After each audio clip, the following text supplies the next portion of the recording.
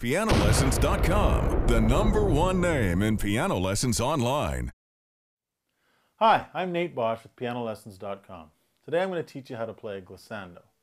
Now, glissando is just a fancy way of saying playing all of the notes coming down. You've heard it in some of those rockabilly songs or something. When they really get going and they want to get to a certain part of the song, they just all the way down or go all the way up.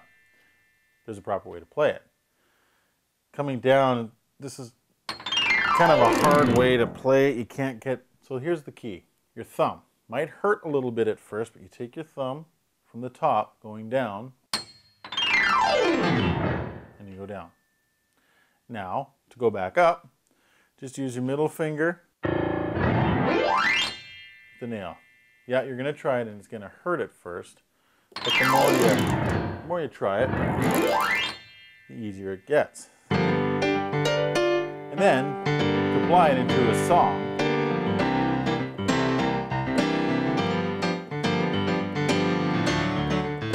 here we go.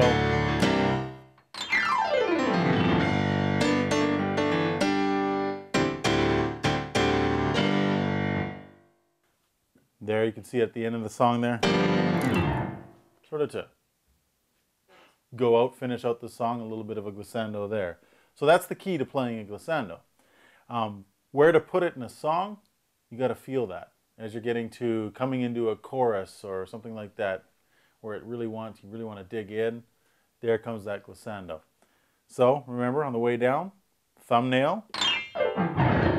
On the way back up, the middle finger. And there you have it, the glissando.